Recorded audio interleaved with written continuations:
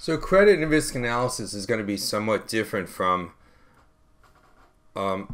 financial statement analysis in terms of stocks, because with stocks we're always thinking about what the future payoff is going to be in terms of appreciation of the stock. In other words, returns of future earnings plus what we call the terminal value, which would be the value of the stock at the end of the earnings period.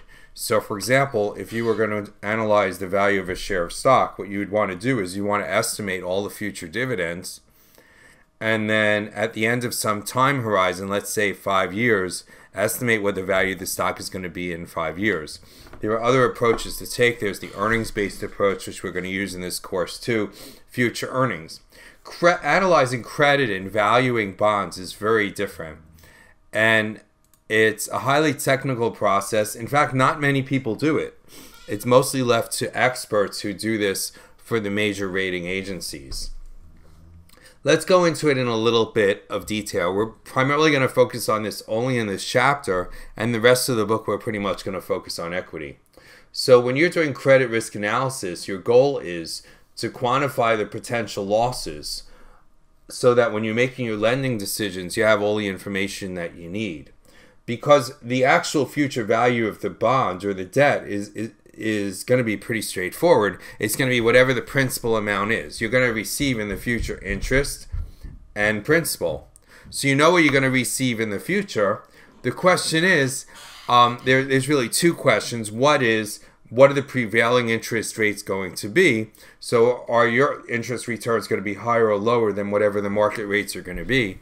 And the other issue is the risk of a loss and how much that loss is going to be. So what you'd want to do is you want to estimate your credit loss. That's really the focus of credit risk analysis, would be to focus on the probability of default and how much you would lose if there was a default. And that involves the same kinds of steps that you would do with equity analysis, but the math is very different.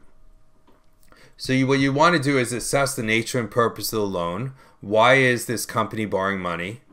Assess macroeconomic environment and industry conditions. And usually the way credit analysis occurs is it's done almost exclusively by industry experts.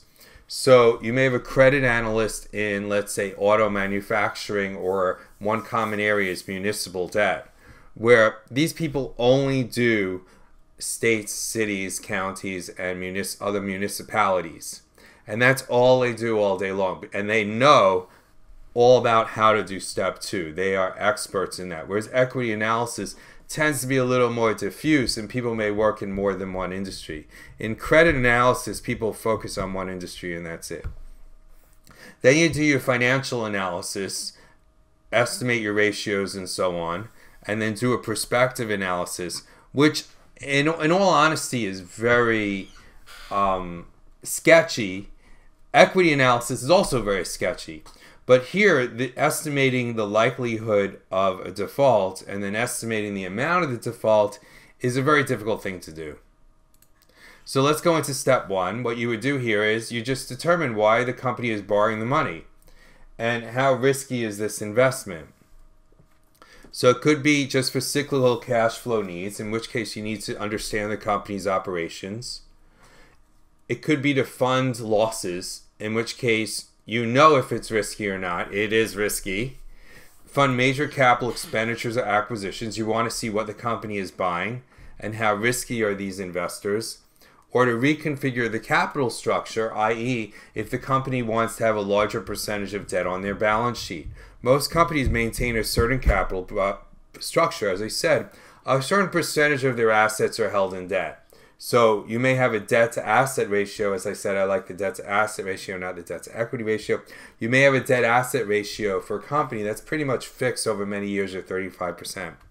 And one day the board of directors decides that they should really have a little more risk. A little risk would be better for the company.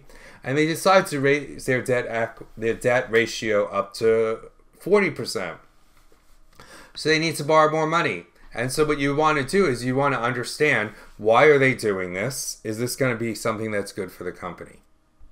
The next thing is to study the industry. And again, the way this is done in practice is that it's done by credit analysts. We have a number of Seton Hall students who go on into this area. It's a very lucrative area, and they understand their industry as well as anybody at all. So whatever the industry is, let's say restaurants. We're going to work on restaurants in this class. Restaurants, they're going to understand the restaurant industry backwards and forwards, who all the players are, and they're constantly researching and updating their research on the industry. They'd want to understand what's called buyer power. What this is does a company have the ability to demand price concessions from their suppliers? And a good example is I was talking about Walmart before. Walmart has incredible buyer power. It can tell its suppliers whatever it wants. It can say to them, call them in for a meeting. Come on in, we'll have a meeting at 12 o'clock tomorrow. You better be on time. Come in. Okay, we'd like to talk to you about your prices. We're not going to have a discussion. We're going to talk to you about them. And this is what we're going to say to you. We're going to say to you that next quarter, you're lowering your prices by 5%. And if you are a supplier to Walmart, your job, you live in Arkansas, in Bentonville, Arkansas, just to have these meetings. And when Walmart tells you you're going to lower your prices by 5%, you say to them, yes, have a nice day. And that's buyer power. Another thing is supplier power. How easily can you demand higher prices from your customers? Some companies have very strong supplier power. A good example of that is Apple. Apple can set its own prices, and people will just pay it. If it's a higher price, a lower price, AT&T, Verizon might ask a few questions because they're real customers, you know. But overall, Apple sets its own prices, and if you don't like the prices, you could buy a different product. That's called supplier power.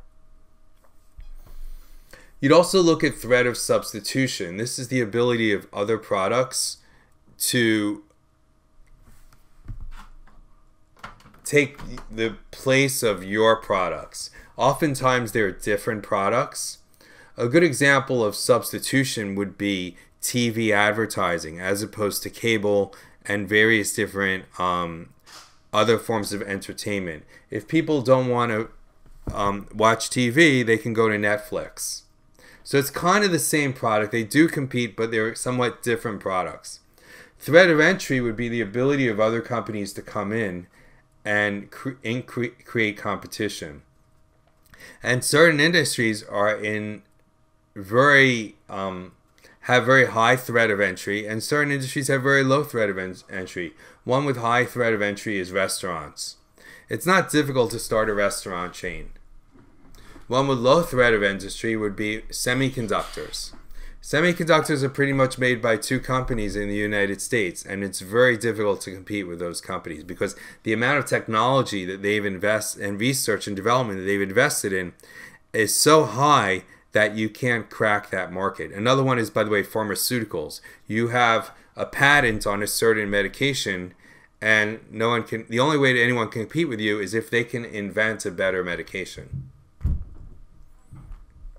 The next thing you would do is you'd go through your financial analysis, and this means doing the same kinds of financial statement ratios that we've been talking about all along. And one thing which you're going to do is, we're going to talk a lot about this in the next few chapters, is to adjust those financial statements to get more accurate ratios.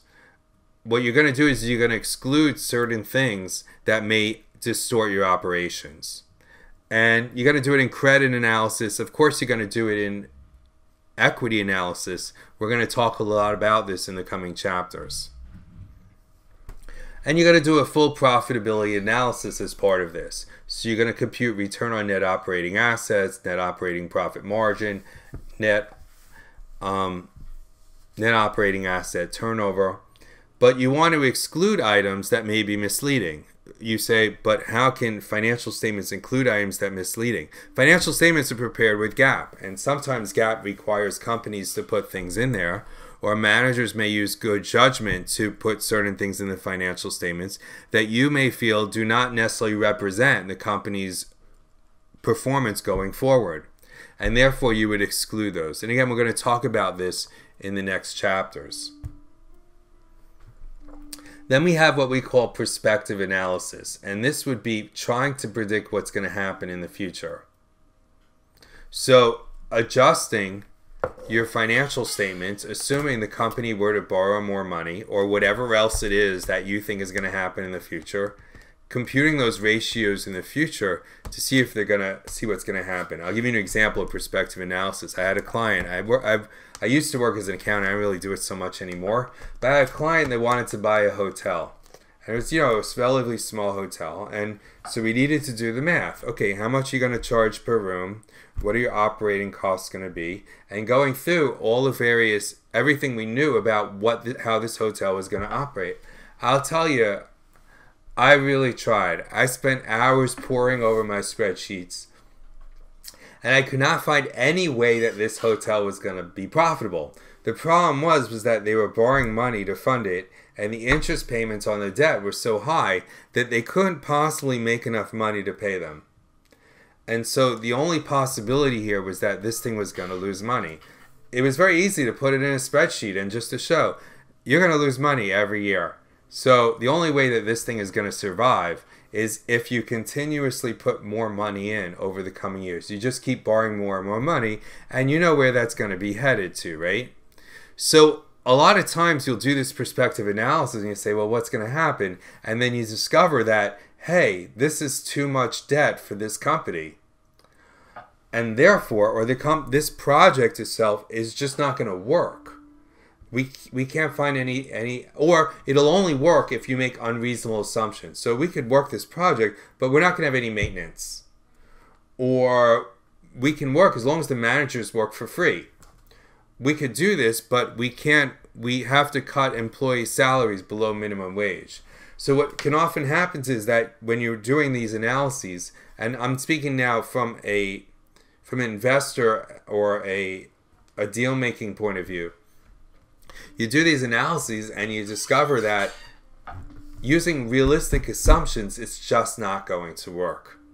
And that would be the point where you have a big meeting and you say, guys, ladies, this is not, the way you're structuring this deal right now is going to fail.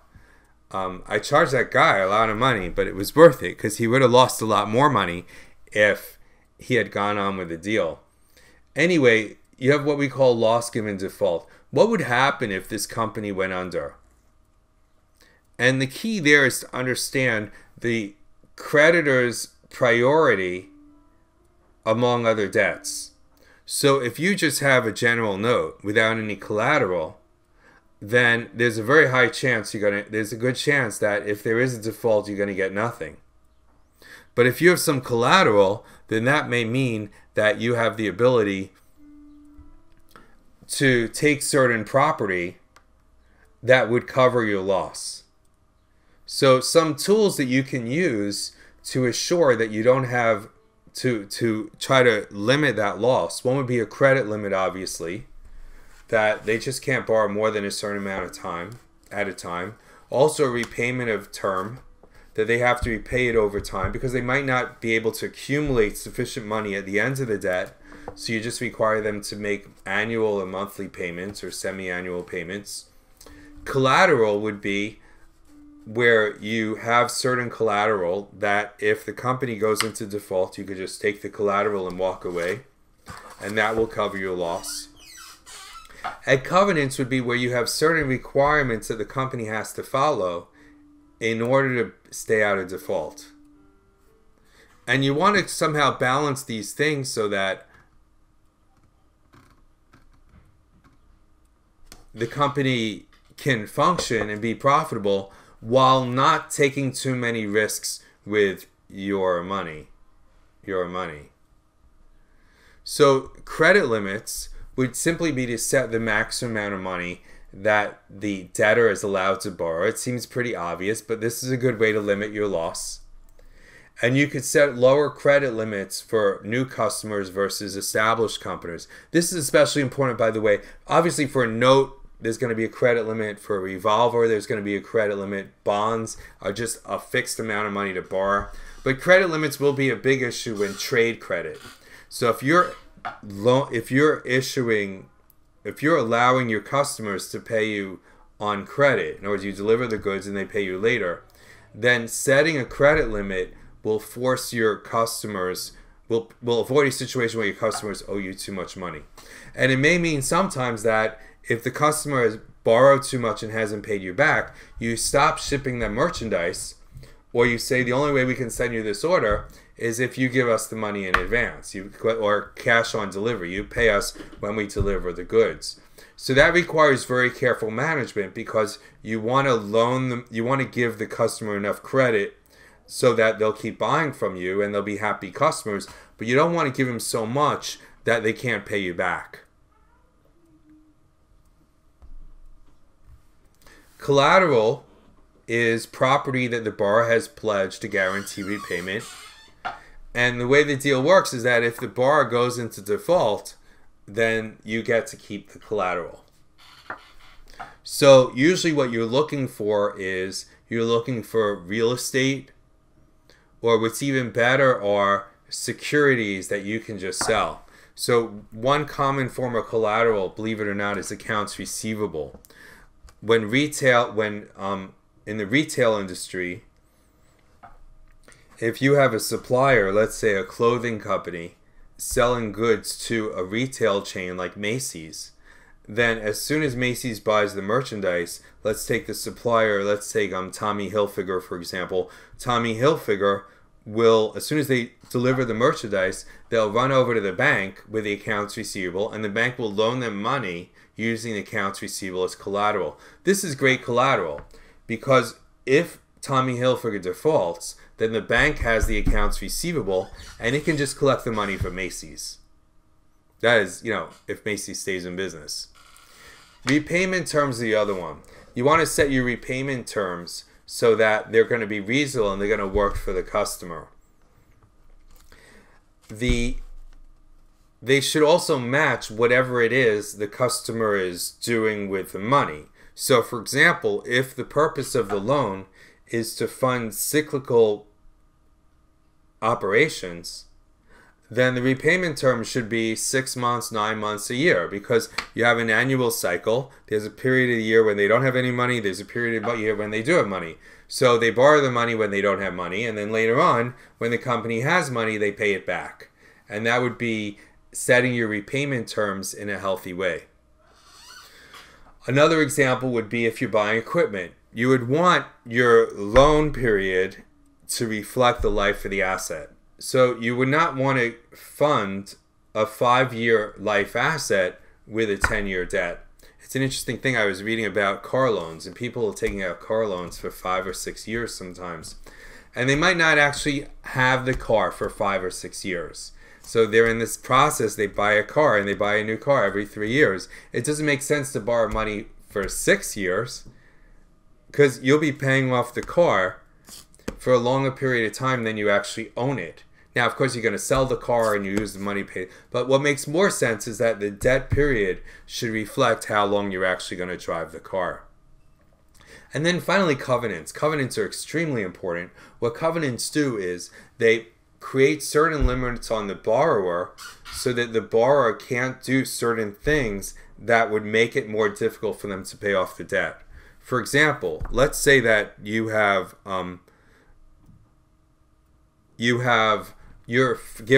loaning money to the borrower so they can buy equipment. You'll have a debt covenant that says they can't sell the equipment, or that they can't merge, they can't buy another company, they can't borrow more money. And these, obviously, you also have ratio requirements. They can't have a certain debt to asset ratio above a certain amount, because you don't want them borrowing more money until they've paid you back. So these are some examples of how you could control the amount of money that the debtor loans, so that to increase the likelihood that they're going to pay you back. Next, we're going to talk about different credit risk measures.